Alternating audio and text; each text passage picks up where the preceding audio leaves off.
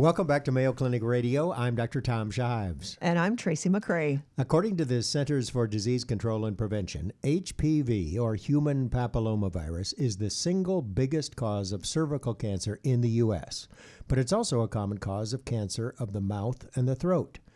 Now, the Pap smear, along with a test for HPV, which can be done at the same time as the Pap smear, both of those have reduced the number of cases of cervical cancer. But rates of oral cancer, cancers of the mouth and throat, are growing. In an effort to change that, Mayo Clinic Cancer Center joined 69 other National Cancer Institute centers in calling for increased HPV vaccination and screening to eliminate HPV-related cancers. Here to discuss is Mayo Clinic otolaryngologist, that's ear, nose, and throat specialist, and head and neck surgeon, Dr. Eric Moore. Welcome back to the program, Dr. Moore. Thank you for having me on, Tracy. Dr. Moore, good to have you on the program, especially to talk about HPV, because it is ubiquitous. I mean, it's almost everywhere, and some have said that it's as common a virus as the one that causes the common cold. Yes, that's right. So almost everybody who's alive and out in the world in the United States gets exposed to some form of HPV at some point in their lifetime. And they may never know it. They may not have a lot of symptoms from it. They may clear it. They may get something like a wart or papilloma, or in the very most unfortunate cases, it may be one of the high-risk HPV types that actually can cause cancer. Unlike a cold, though, this is a virus that can cause cancer. Right. So there are certain strains of the HPV virus. There are over 100 strains of the HPV virus that we call high-risk type HPV virus, and those have actually been discovered as cancer-causing types of viruses. And the one that we hear about the most, of course, is cancer of the cervix.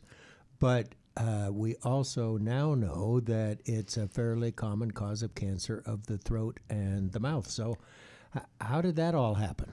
So many years ago, we were seeing some patients with throat cancer, and throat is sort of a generic term, and the specific area of the throat is the tonsils on the sides of the throat or the tonsil tissue on the back of the tongue. People would develop cancers in this area, and they wouldn't behave like the typical patient. They wouldn't look like the typical patient that we think of as a throat cancer patient. And by that I mean many throat cancers are the result of chronic long-term tobacco and alcohol exposure.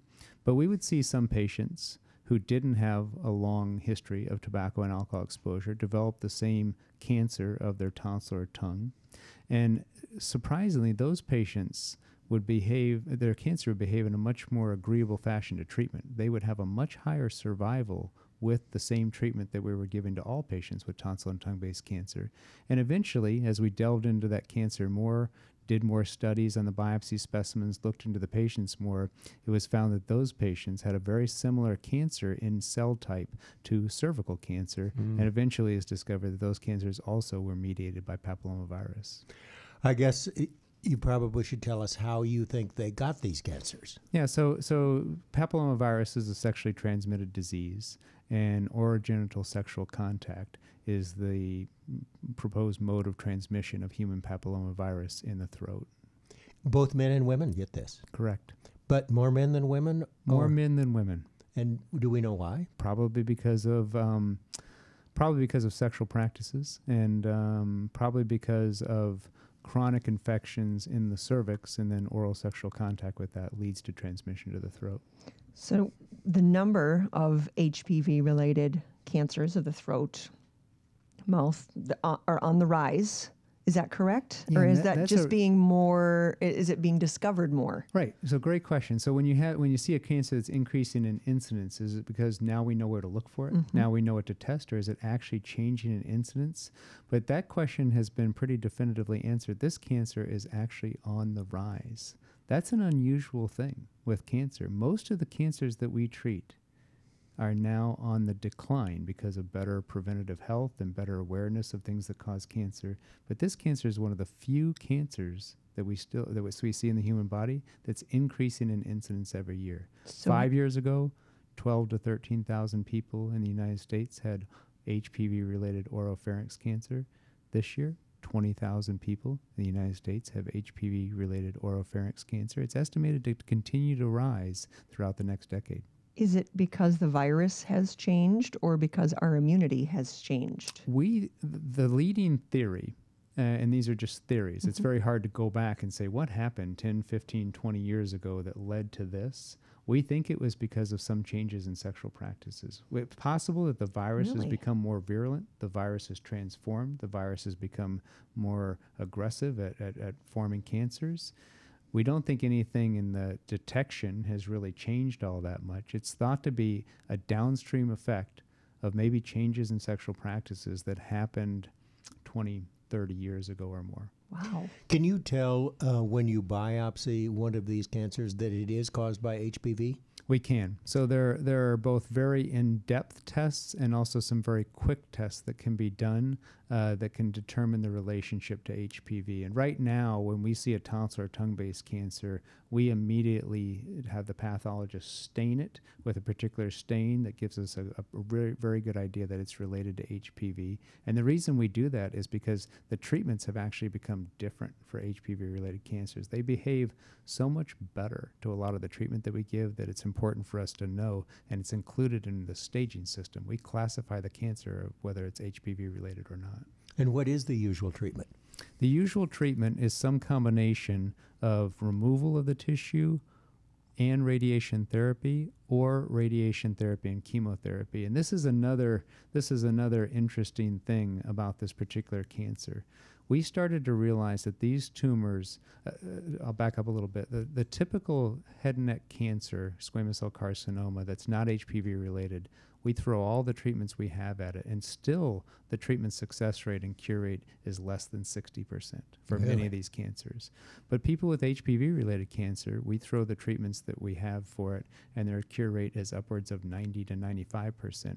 So we're also not only in the era of detecting the tumor and making some suggestions on the treatment, we're in the era of changing the treatment for it, and we're trying to de-intensify the treatment.